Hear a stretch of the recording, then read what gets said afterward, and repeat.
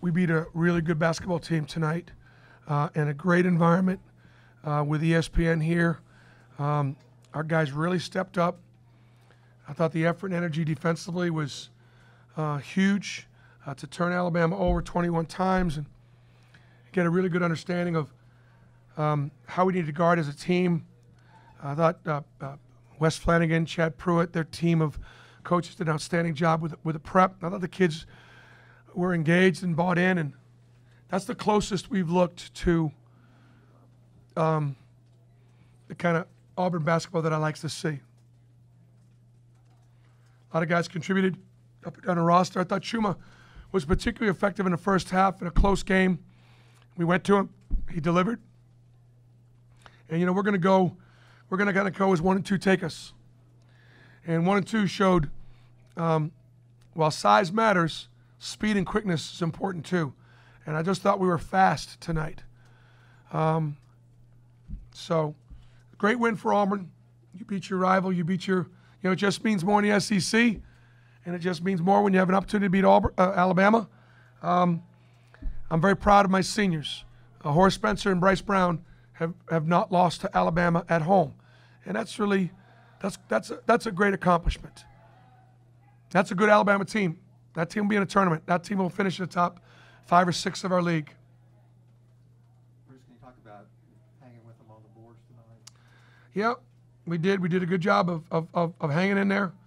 And it was as you could see, nobody had more than 5, and it was a real good team effort. And that's when we play our best. There were a lot of tough rebounds to be had, and our guys stepped up physically.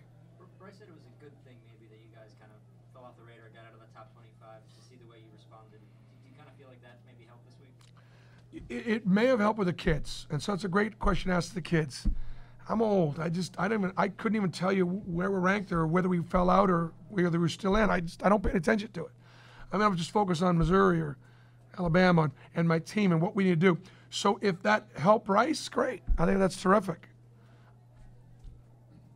Bruce, talk about all the turnovers you forced tonight and scoring 30 points off of those. You cannot guard Alabama one-on-one because they're too good individually. And I thought our guys did a great job of sinking and filling and stripping and ripping. We took a few charges, got bodies in there. When they score 87% of their points in the paint, that leads the nation. They're the leading rebounding team in the league. So obviously, the closer they get to the basket, the better they look. And we had to find a way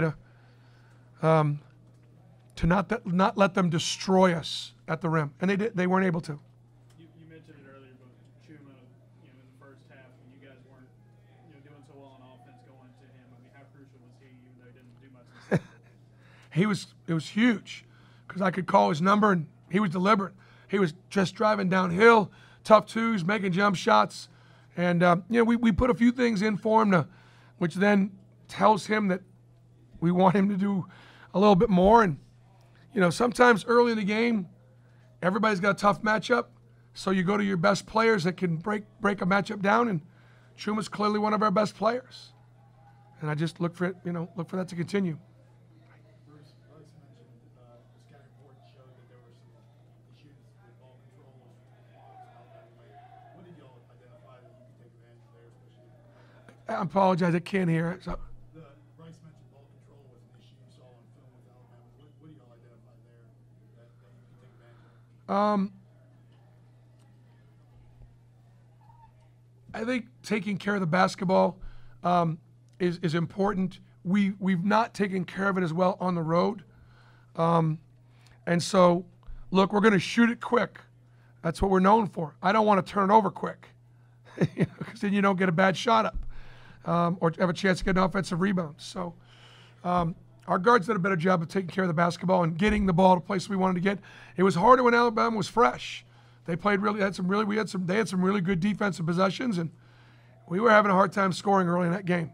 But on the flip side, you forced a lot, and you were able to take advantage of what were you able to do defensively against them? Well, like I said, we didn't play them one-on-one. We played them all 5 guys. That's what we did. I mean, if you let Avery does a great job at isolating his players one-on-one. And defensively, we tried to not let him do that. Bruce, how close was Austin Riley to playing? Is there a chance he could go this far? He had a good workout today, and he's definitely getting closer.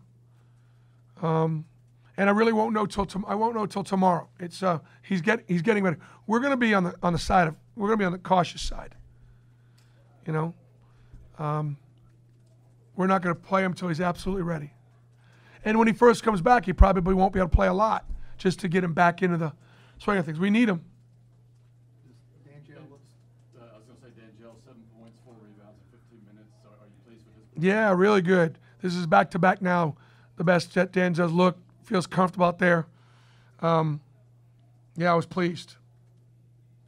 Bruce, after the Mississippi State game, you said you guys got to kind of figure out what you need to do differently on defense. In these last 2 games, you've given up 58 and 63. What has worked for you guys, to get that much better on the defensive end? Well, I think we've turned the last 2 teams over 40 times. So when you're turning them over, we're going down the other end scoring. They're not be able to go pound it inside against us. And we were able to turn Alabama over tonight without extending too much, which I think was very important. Our ball screen defense was good. And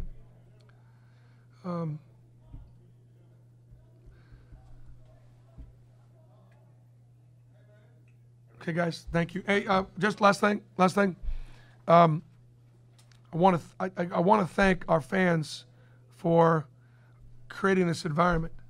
I want to thank our students for standing in line all afternoon.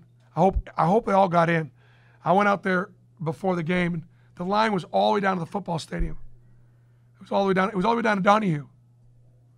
I'd never seen it like that. And just our athletic department, under Alan Green's leadership and with the support that we've gotten, he allows us to do Outlive. It takes a lot of manpower. A lot of the guys in marketing, a lot of guys in sports information, a lot of people in the lobby selling shirts, and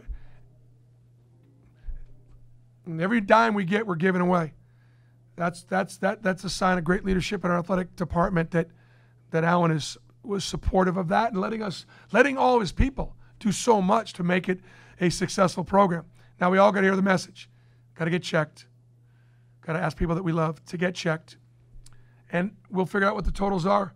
And I can promise you, every dime raised will go to somebody that needs it, that's fighting cancer here in the state of Alabama.